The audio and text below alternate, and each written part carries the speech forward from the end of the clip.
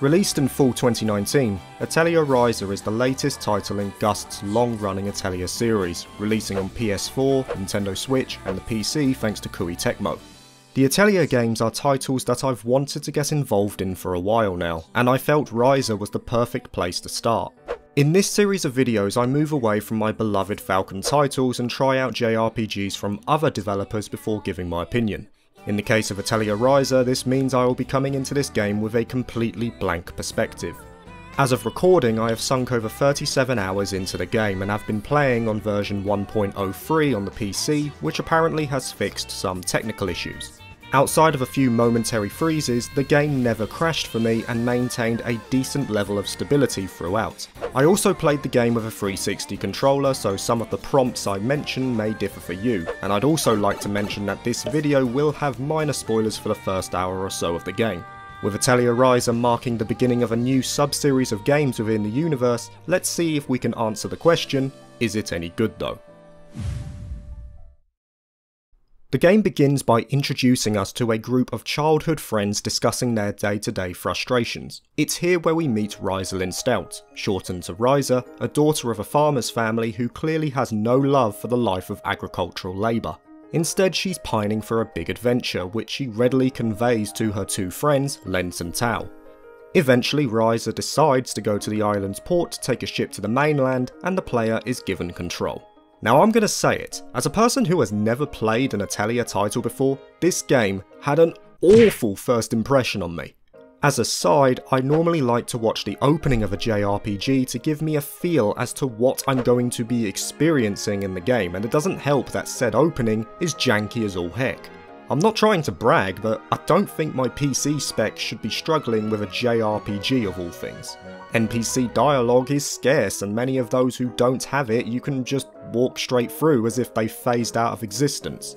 The cutscenes are a bit odd to get used to as well, as the aspect ratio decides to go cinematic, and instead of having a flowing scene you get what feels like a collection of smaller scenes pressed into one. Compounding this issue, the cutscenes have a habit of jumping every now and then, and I can only assume that this and the opening's issues are due to the PC port not being optimised well. Invisible walls are all over the place, and you can only save by interacting with Ryza's diary, which thankfully allows you to fast travel to later on. But hey, at least there's no odd clip here. Oh no! Now with all that said and done, you would probably think that I hated this game and it was a slog for me to push through. That could not be further from the truth. I enjoyed this game far more than I thought I would, and that enjoyment is tied to the game's unique selling point, which is introduced in due course. With the docks blocked by island guardians, Ryza mentions her secret weapon to circumvent this issue, her own personal dock with a boat, which allows the three of them to make the short journey to the mainland. Deciding to waltz into the nearby forest, they happen upon a blonde-haired girl under attack who they promptly manage to save. The rescuee, Claudia, expresses her gratitude and the four travel together to a hidden clearing where some tougher monsters corner them. Outmatched by these foes, they decide to try and figure out a plan of escape, until an unseen duo grenade the creatures Schwarzenegger style.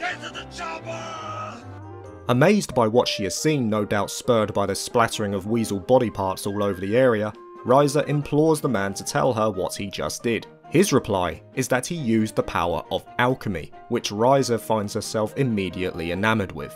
In light of her newfound interest, Ryza tracks down the duo in the island's Old Town district, and from here, the game introduces its most compelling mechanic.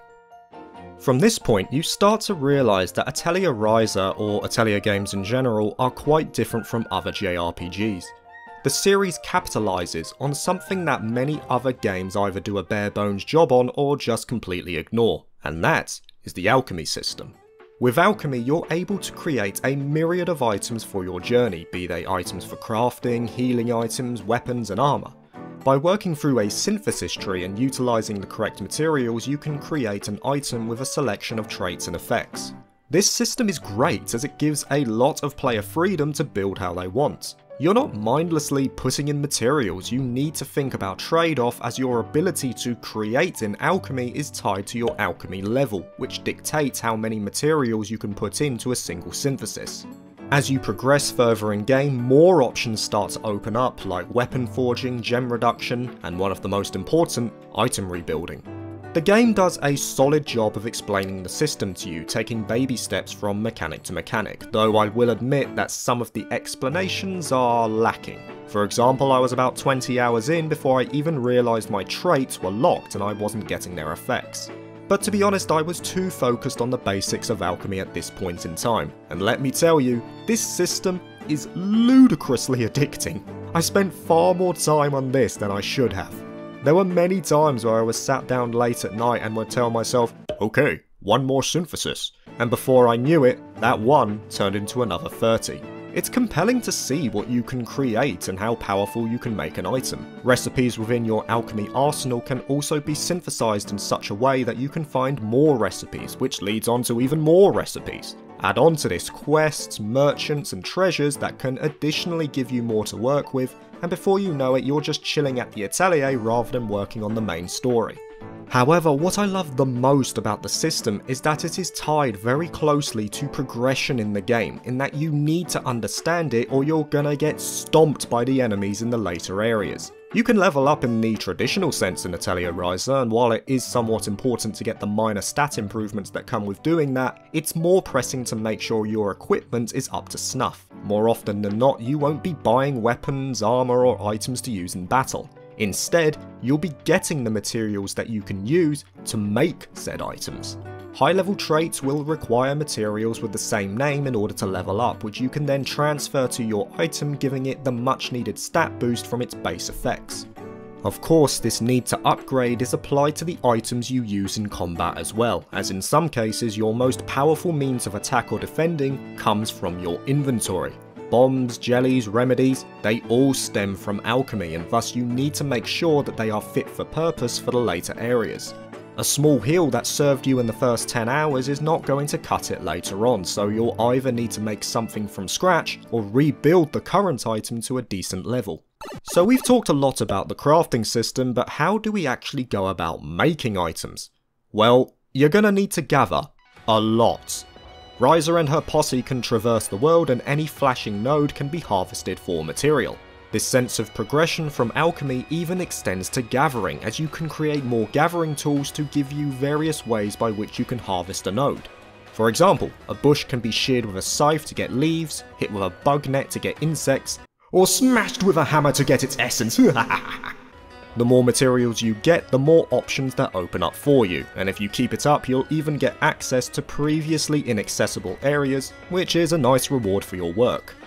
Now, with all of this gathering, you might be thinking that it sounds like a chore, but honestly, this was not the case. It was enjoyable to traverse the world that Atelier Ryza introduced, and there were a few reasons for this. First of all, the aesthetic of the world. The initial reason why I was drawn to Atelier Ryza was because of the cutesy style it sported. One of the very first JRPGs I played and subsequently loved was Eternal Sonata, and Ryza used a similar style to this. The worlds are lush and vivid, and impactful colours evoke the mood of the game. Sprawling vistas of meadows or beautiful coastlines are a staple, and there are many times where I just enjoyed running around to take it all in. This charming look translates to the characters' designs themselves, as each member has an attire that ties in with their background. For example, Ample is an alchemist, he's gotta have a monocle. Lent is a fighter, he's gotta have an 8-pack? Needless to say, these gifts translate to the other characters as well in varying ways. Another praiseworthy trait of the game lies in its soundtrack.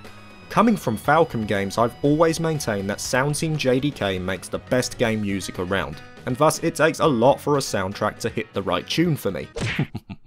I'm happy to say that Gust have done a superb job with the OST. It kind of has a jazzy feel to it, with saxophones, flutes and a decent use of percussion to get the player in this sort of relaxed mood as they play through. I was having a blast with these tunes, especially the later battle themes. And talking about battle, let's have a look at the inevitable combat you'll have to partake in. Atelier Ryza strayed from the previous entries in the series by introducing a real-time combat system. An action bar shows on the left, and when the character's portrait reaches the action stage, you can choose what said character will do. Attack, cast a spell, use an item, or flee like a coward. The player gets control of one character, so the other two members will attack automatically, but you can change their aggression level with a simple use of the D-pad on a 360 controller. However, you can still freely move your active control to each character if you want to capitalise on their action for that turn. Talking about capitalising, supporting characters will issue orders to the one you control, and fulfilling them will yield a special attack, which can be useful to break an enemy's posture if they are close to unleashing a powerful technique. Initially, this system was difficult to get used to, but after a while, it felt oddly genius. You're not spamming buttons or using your most powerful abilities just because you can, you're watching all aspects of the battle. Do you go for the extra order, or do you increase your tactics level? Or would it be better to attack and then use a quick action before the enemy's turn? It's like alchemy in a way, you're trying to find the best mix to claim victory, and with all of these elements in real time, it makes for a compelling and enjoyable battle system. However, what isn't too compelling is the story you're playing through. Of course, it's centered around Ryza, her friends, and their desire to go on adventures. As such, the narrative is somewhat lacking. First of all, the side quests, which are sprinkled throughout the world, while enough to keep you busy, normally boil down to one of two things. Make something to solve the problem, or talk to a set number of people in the town. I can count the amount of times it deviated from this on one hand. I understand it's the main mechanic of the game and such they want to involve it in some way, but I would have liked something a bit more innovative. Like, for example, send me off to some far off place to get some long lost recipe as part of an epic quest chain. Make me feel like I earned this reward, rather than asking me to make free cloth of a certain quality which I just so happen to have on me anyway. The main story suffers from the same drawbacks.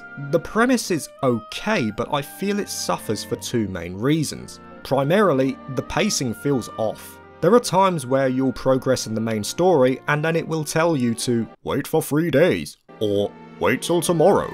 If you've been doing a lot of extra content in between the main objectives anyway, you'll most likely just be going straight to bed to get to the next event.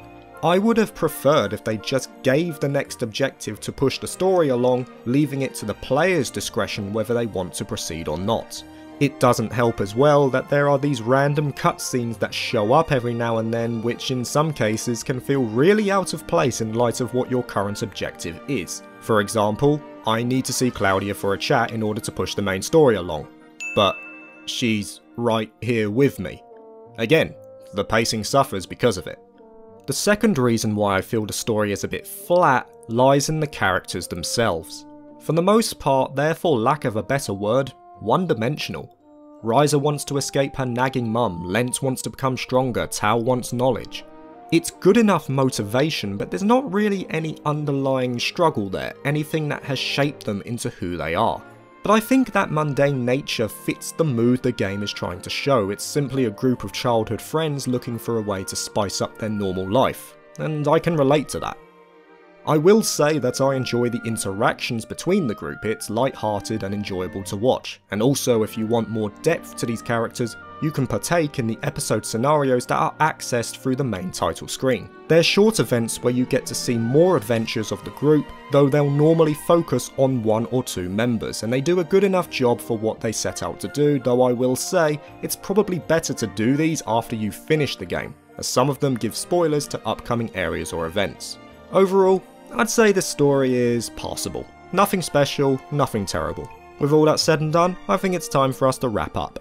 At the start of the video, we tried to answer the question, is Atelier Ryza any good though? After playing 37 hours, I can say with conviction, yes, it's very good. Atelier Ryza is a unique experience for those looking to break away from the traditional formulaic approach of other JRPGs. You won't get a compelling story or deep characters, but in exchange, you'll get an addicting and intricate crafting system over the backdrop of a charming aesthetic.